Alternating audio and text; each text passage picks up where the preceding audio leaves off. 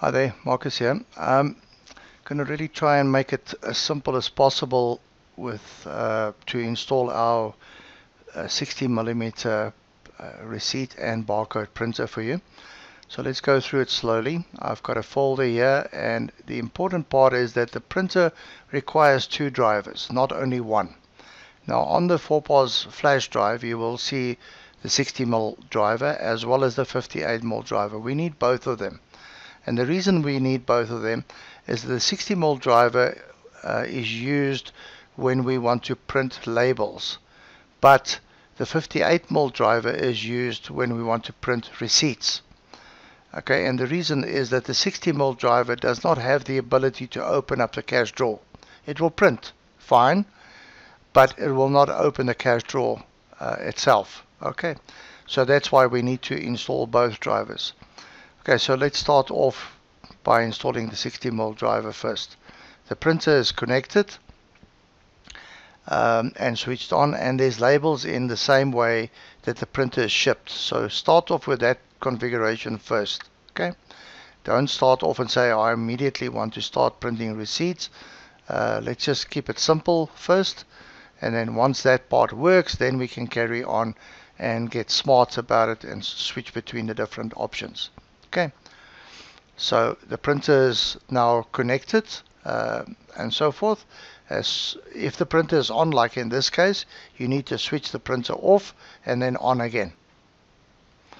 As soon as you've done that, you'll see that it immediately goes on to the next screen, and it says that the printer name must be SPRT TL2X. Please leave it the same. Don't go and say barcode print and so on.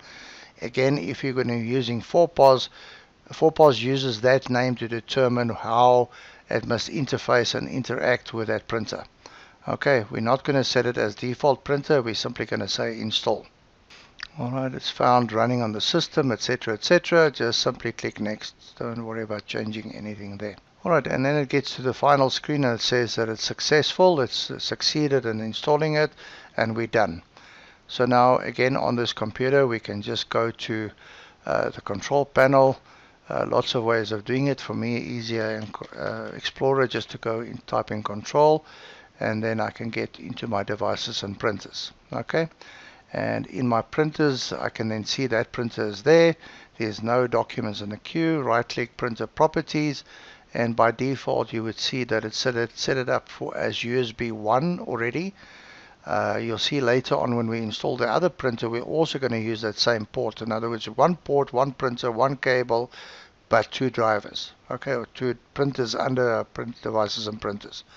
Okay, so if we go back to general, we say print test page, it will then print a label for us there, which is typically we'll just say test label. Okay, nothing more or less.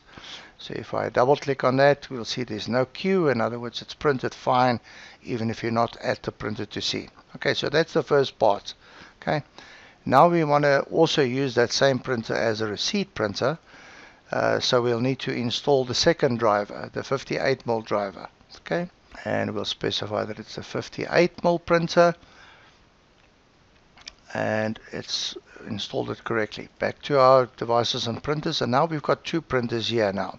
So if we now go to printer properties of this one and we check the ports, you'll see that there's also selected USB 1, and we now have two printers that's been configured to use that same port, and that's perfect. And if we now do a test page on there, it will do a printer test page, which is the typical Windows is happy to talk to you kind of question.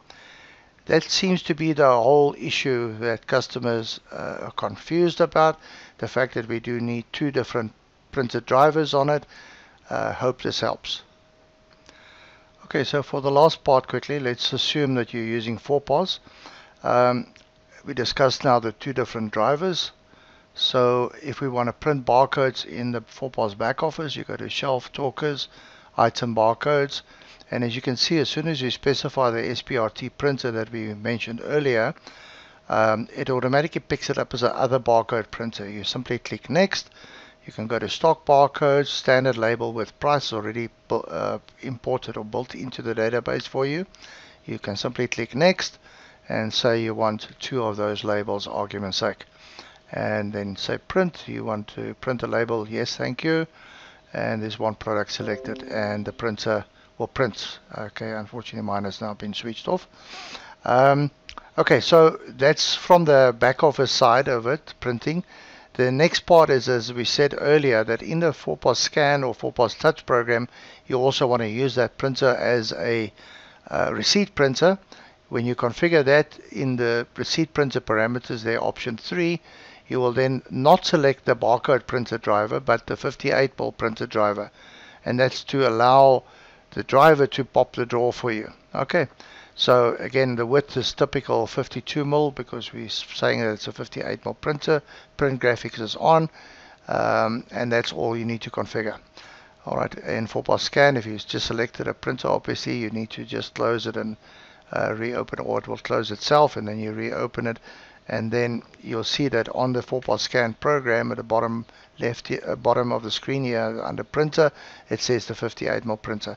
That's the standard configuration. Don't change it. Don't want to modify it and say I want it a different way. That's the way that it works. Okay, thank you for your time.